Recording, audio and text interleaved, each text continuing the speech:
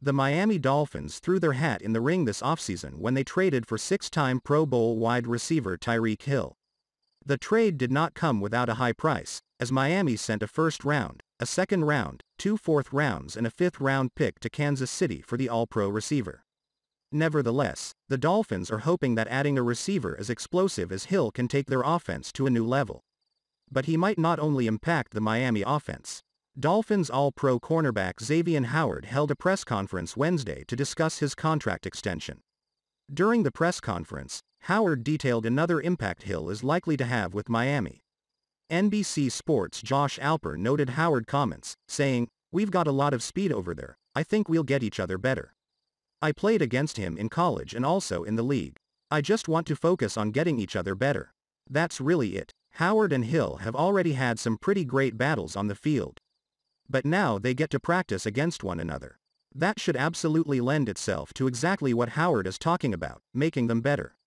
There's a lot of excitement among Dolphins fans after all the offseason moves, but Howard wanted no part of making promises on this day when it comes to the team. He does, however, realize what will be expected of him. "I feel like to get the ball," he said. "Nothing different. Just like I've been doing since I got here. Continue to be a leader in the locker room. Help the new guys that come in.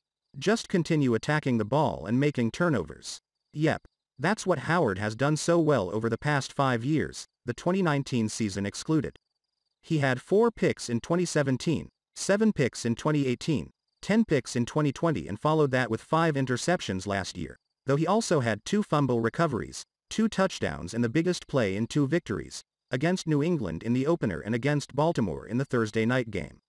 If the Dolphins are going to reach their goals in 2022, it's more than likely it will entail Howard again coming up with his share of takeaways. That is, after all, why they gave him his new deal. The Dolphins didn't just add speed at wide receiver. Miami signed former Cowboys wideout Cedric Wilson, the former Cardinals speedy tailback Chase Edmonds, along with downhill rusher Raheem Mostert who previously rushed for 4 touchdowns in an NFC Championship game.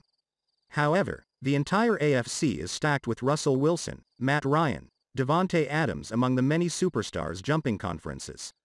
It'll be interesting to see how much of an impact Hill has on the Dolphins' overall success.